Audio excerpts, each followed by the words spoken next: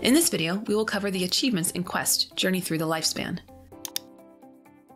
When a player earns an achievement during gameplay, a pop-up notification will display indicating the achievement earned and information about what behavior aligns with the concept or theory that prompted the achievement. To learn more about this achievement and all other achievements for the quest, click on the trophy icon and select your quest. Once here, the player can view all the achievements available, including those they've earned and those they haven't earned yet. Individual quest achievements are broken into two sections: General and Theory.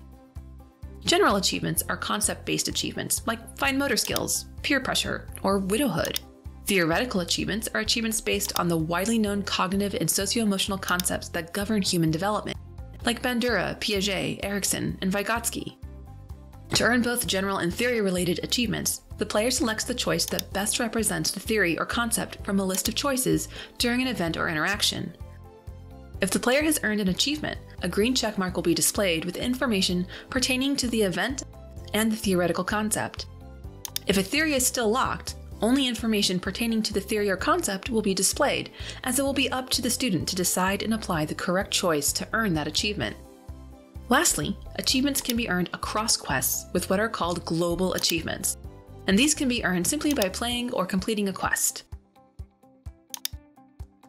To return to the game, click X.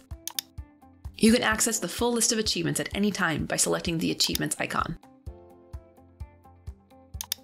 And that completes the overview of achievements in Quest: Journey Through the Lifespan.